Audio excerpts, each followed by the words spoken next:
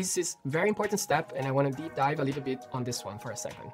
If you go on our documentation and you go on the section Spectacles and then Remote Service Gateway, you will see that we have a quite extensive documentation that inform you how all of this works. The most important thing to remember is that the Remote Service Gateway is a safe gateway that allows you to include OpenAI, ChatGPT from OpenAI, Gemini, Model and Live, and DeepSeek and Snap3D safely in your application. We're very concerned about privacy, so it's very important for us that you interface safely with this API and you use things like Internet Model and Camera safely.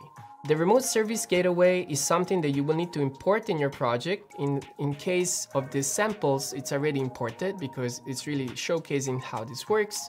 And if we go back into Lens Studio and you click on Window here